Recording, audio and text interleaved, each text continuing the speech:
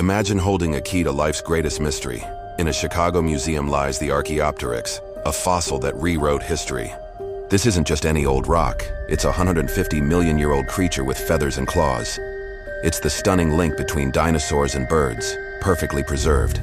With sharp teeth and a long tail alongside delicate wings, this fossil proved birds didn't just appear.